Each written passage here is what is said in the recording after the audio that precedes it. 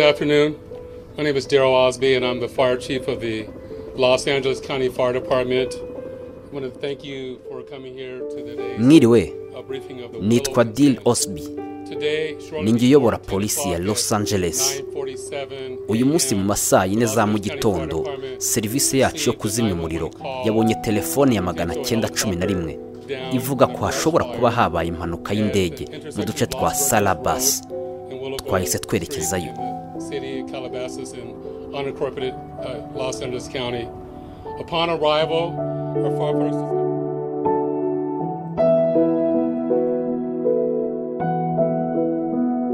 It's just devastating for everyone involved. His wife Vanessa, now with 3 kids, basically to raise in this climate where they lost their father, they lost their sister. Nabanza nkihanganisha buri umwe wese bireba. Umugore we Vanessa, abana kuri ubu ni 3, batakaje papa wabo n'umuvandimwe. Mu by'ukuri ni inkuru y'akababaro. Ubwo Kobe yatoranwaga kuwe mu ishuri nabaga Los Angeles mu mpera za 90 nkina muri shampiyona y'amakoleje. Kobe icyo gihe yari yifitiye icyizere ariko atirata. Yari afite imyaka 17 ariko buri umwe ubwo yaravugaga ati iki cyana kiratangaje. Nkuko wari ubivuze, twahuriye mu mukino wa nyuma wa NBA ubwo yatwaraga igikombe cye cya mbere gusa yari ateye ubwoba. You know, the building is going crazy. He makes a jump shot and he does the famous put his arms down. And if you notice, that is continued to carry. LeBron does it. So many people do it in all types of sports.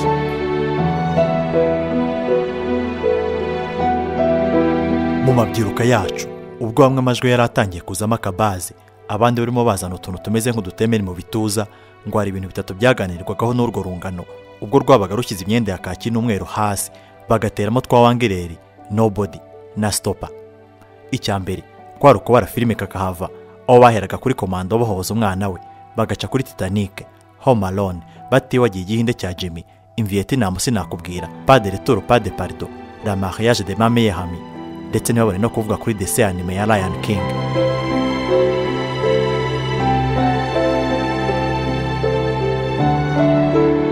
Icyakabiri bakundaga guhurizaho wari umuziki.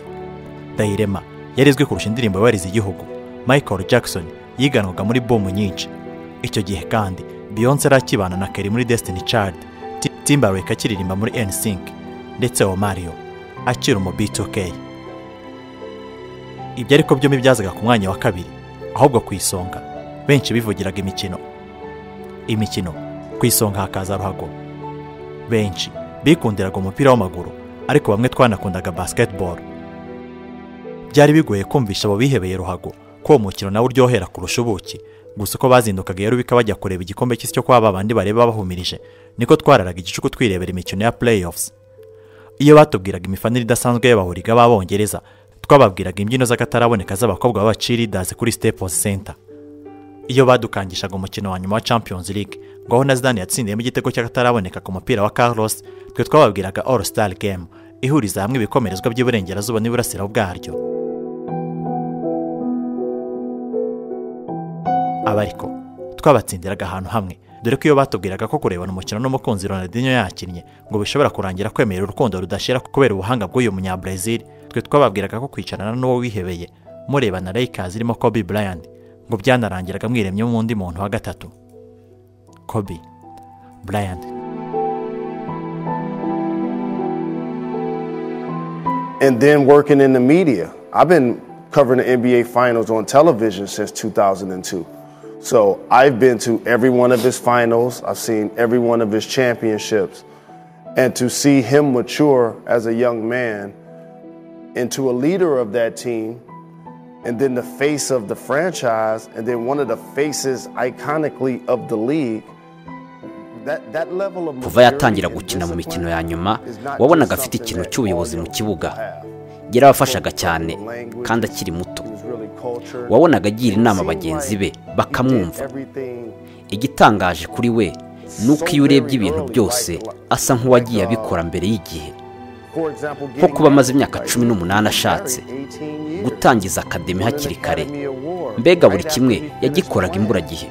Kuvuga kuri Kobe biragoye, gusa buri kimwe wakwifuza ku mukinnyi yari agifite. Niwe wazaga mu myitozo agataha nyuma akitanga mu kibuga agakinana imvune, mbega yari buri kimwe cyabera urugero abandi bakinnyi. He actually embodied, first one there, last one to leave, cutthroat attitude, thirst to win, never say die attitude, play injured. He embodied all of that, and his untimely death is really devastating for everyone.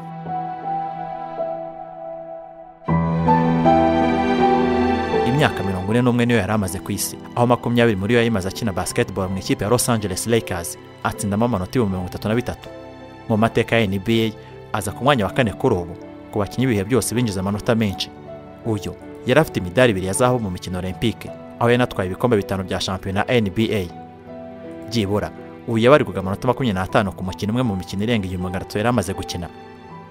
Mu masaha y'igitondo yo muri Amerika, ku mugoroba wa hano i Kigali n'ahandi hose mu Rwagihanga, nibwo inkuru y'incamugongo yageraga mu isi y'imikino ko Kobe Bryant wabaye kizigenza mu ikipe ya Los Angeles Lakers yitabye Imana, dore ko indege ya Sarkozy S-76B helicopter yashwanyagurikiraga mu kirere cyo mu dusozi twa Calabasas ni muri California.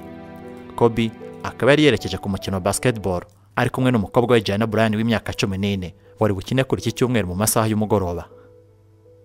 Muri iyo ndege kandi harimo umutoza w'ikipe ya basketball ya Orange Coast College John Artoberi wari kumwe n'umufasha we Kelly Artoberi hamwe n'umwana wabo Arisa Artoberi nawe usanzwe ukina na Bryant. Muri iyi ndege kandi hakaba harimo Christine Moza wari usanzwe nawe umutoza wa basketball hamwe n'abandi bantu, aho bose ko ari 9 bahise bitaba Imana.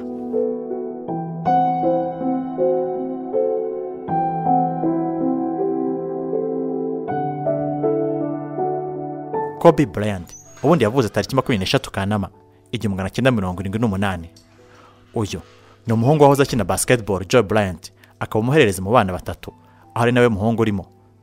Iri zina rya Kobe ngo ababyeyi be bakaba bararimuhaye nyuma yo gukunda ubwoko bw'inyama nziza babonye muri restaurant y'Abayapani. Kobe igice cy'ubuzima bwe bw'ubwana yakimaze mu gihugu cy'Ubutaliyani, ahise umubyara yakiniraga muri shampiyona, ikintu cyanatumaga avuga Igitaliyani neza. Mu mwaka wa 1991 Kobe yakurikiye isi ubwo yarerekeje mu Bufaransa gukina yo mu gihe gito. Uyu ariko yaje gusubira muri Amerika ubwo yari atangiye kuba ingimbi, aho yakomereje amasomo mu ishuri ryisumbuye ryo muri Philadelphia Low Marion High School.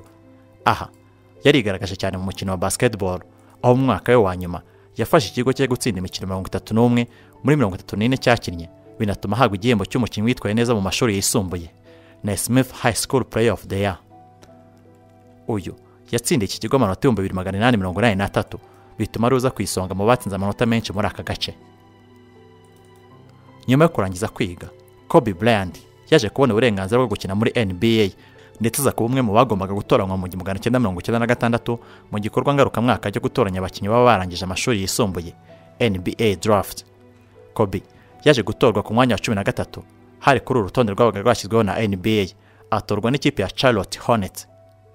Uyu ariko yaramaze igihe kinini akurikiranwa n'umutoza wa Los Angeles Lakers Jerry West, byatumye avugana n'iyi kipe ayisaba ko yamuha umwana maze akayiha umukinnyi wugarira pivot umunya-Yugoslavia Vlad Divac. Kobe icyo gihe yari afite imyaka 17 ndetse ntabwo yari azwi uretse kuba yarakinaga mu baskorere, bityo ikipe ya Charlotte yahise imutanga itajijinganyije kugira ngo yibonere uyu mupivot Divac. Jerry West watozaga Lakers yahise abwira ikipe ya franchise ko Lakers yiboneye umukinnyi wagakwiye kuba yaje kuri nimero ya mbere ko bagombaga gutoranywamo.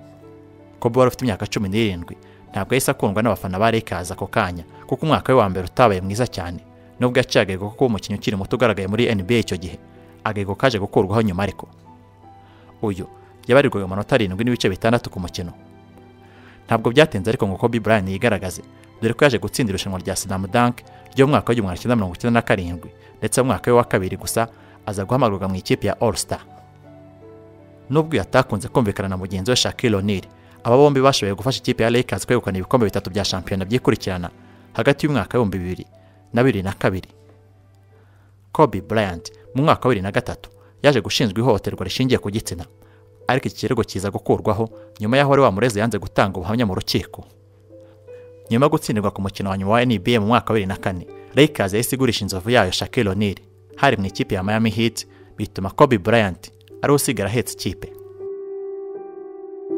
mu mwaka wa 2006 Kobe yaje kwandikisha amateka ubwo yatsindaga amanota 81 mu mukino Lakers yakinagamo na Toronto Raptors, ahita aza ku mwanya wa kabiri w'umukinnyi watsinze amanota menshi mu mukino umwe, inyuma ya Wilt Chamberlain watsinze amanota 100 mu mwaka wa 1962.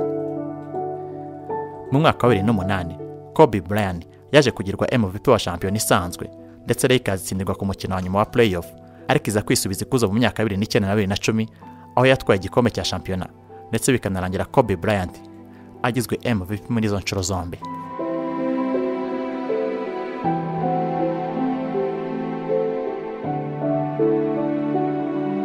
Ubwo yari yuje imyaka 34 n'iminsi 104, Kobe Bryant yabaye umukinnyi wuje amanota 30 muri NBA afite imyaka mike. Uyu kuri ubu niwe umaze gutsinda Lakers amanota menshi mu mateka yayo.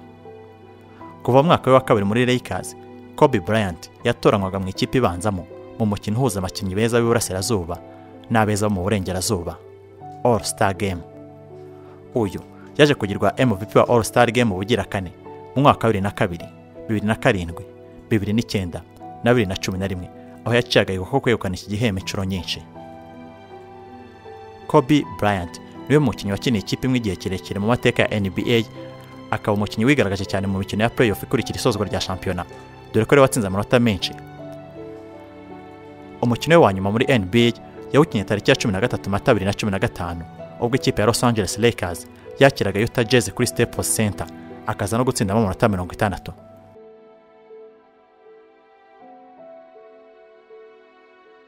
Man, guys, you know, it's, I can't believe how fast 20 years went by. I mean, this is crazy. This is absolutely crazy. And, you know, to be standing here at center court with you guys, my teammates behind me. Basore, biragoye kwiyumvisha uburyo imyaka 20 ishize, mukuri biratangaje. Kuba mpagaze aha mu kibuga bagenzi banjye bandi inyuma, twibukiranye ibihe twanyuzemo byiza ndetse n'ibibi, aho icy'ingenzi ari uko twashoboye kugumana hamwe. Murabizi nakuze ndi umufana w'umwihanduza cumu wa Lakers, umuhuriga. Narinze amakuru ya buri mukinnyi wese wakinnye hano, rero kuba naratoranyijwe ndi umunyeshuri nkakinira ikipe nkaba mazimo imyaka 20 nta kintu cyiza kirenze icyo. I mean, you can't write something better than this. And I'm more proud of the fact that not about the championships, but about the down years. Because we didn't run. Ntabwo ndi uvuge ku bikombe twatwaranye, ahubwo ndavuga mu bihe bibi twagize, ntabwo twahunze. Twagumye kugumana hamwe. Mwarakoze n'ukuri kutuba inyuma, kudutera imbaraga kuri buri kimwe. Gusa muzi gitangaje nuko muri imyaka yose 20 abantu babaga bavuga ngo nk'umupira ngo tanga hariya, ariko uyu munsi bambwiraga ngo witanga. Byari byiza n'ukuri, ntabwo niyumvisha ukuntu bigeze ku musozo. Muzampora ku mutima, ndabashimiye cyane. Sinabona amagambo navuga, gusa murakoze cyane. Mbivuze mbikuye ku mutima, ndabakunda cyane. This has been absolutely beautiful, you guys. I can't believe it's come to an end. You guys will always be in my heart, and I sincerely appreciate it. No words can describe how I feel about you guys, and thank you from the bottom of my heart. God, I love you guys.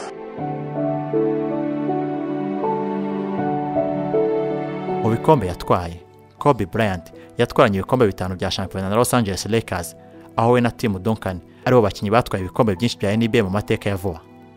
Uyu kandi yakinnye imikino 2 ya nyuma muri 2004 batsindwa na Pistons Detroit, hamwe na 2008 batsindwa na Boston Celtics bari bahanganye kuri ubwo. Uyu yatwaranye na Lakers igikombe cya shampiyona mu Burengerazuba bwa Amerika mu myaka ya 2000, 2001, 2002, 2004, 2008, 2009 hamwe na 2010. Mu ikipe y'igihugu ya Leta Zunze Ubumwe za Amerika, Kobe Bryant yatwaranye nayo umudari wa zahabu mu mukino Olympique muri 2008 na 2012, ndetse atwarana nayo shampiyona y'umugabane wa Amerika muri 2008. Mu duhigo yesheje, Kobe Bryant niwe mukinnyi watsinze amanota 3 inshuro nyinshi mu mukino umwe, ubwo yabikoraga inshuro 12 mu mukino Lakers yakinagamo na Supersonics hari mu mwaka wa 2007. Uyu niwe mukinnyi watangiye mu mukino wa All Star akiri muto, abikora mu mwaka wa 1998, afite imyaka 19. Kobe Bryant niwe umaze guhabwa igihembo cya MVP mu mikino wa All-Star inshuro nyinshi, inshuro enye mu mwaka 2002, 2007, 2009 na 2011. Uyu ni umwe mu bakinnyi 10 bonyine bashoboye gutsinda amanota 2,000 buri mwaka mu gihe cy'imyaka 7, ndetse akaba umwe muri 7 bashoboye kubikora byibura mu myaka 8. Niwe mukinnyi ukiri muto washoboye gutsinda amanota 25,000 ku myaka 31, agatsinda 26,000 ku myaka 32, 27 ku myaka 32 n'iminsi 160. Uyu kandi kuva mu mwaka 2012 yari yashyizeho agahigo ko gutsinda amanota menshi mu mikino ya All-Star Game, akuyeho agahigo ka Michael Jordan. Uyu niwe mukinnyi wa mbere watsinze amanota 30,000, anatanga imipira 6,000 yavuyemo ayandi manota.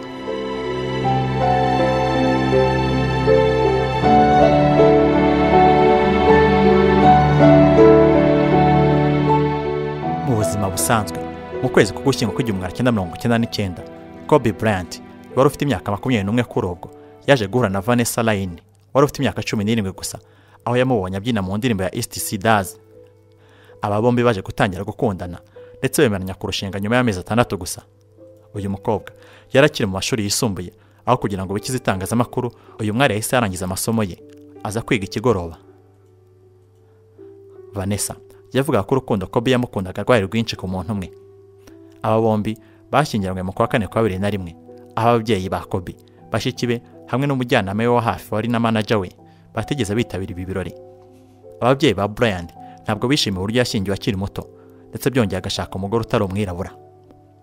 Uko kutumvikana ko amaze imyaka 2 badacana uwaka kugeza Kobe abyaye umwana wa mbere w'umukobwa. Kobe kuva kera ari mu itsinda ririmba rap, aho yagiye aririmba indirimbo zitandukanye ndetse agenda anakorerwa indirimbo nyinshi n'abahanzi barimo Lil Wayne na Show Black. Uyu yanagaragaye mu mafilime menshi hamwe no mu bikorwa by'urukundo. Kobe Bryant yitabye Imana akaba asize hanze umugore n'abana 3 b'abakobwa mu gihe wa 4 baje gutahukana. Muri make ngibi bya Kobe Bryant wari wariyise akazina ka Black Mamba kubera umuvuduko yageraga mu mikino yagereranyaga n'uw'icyo gikoko.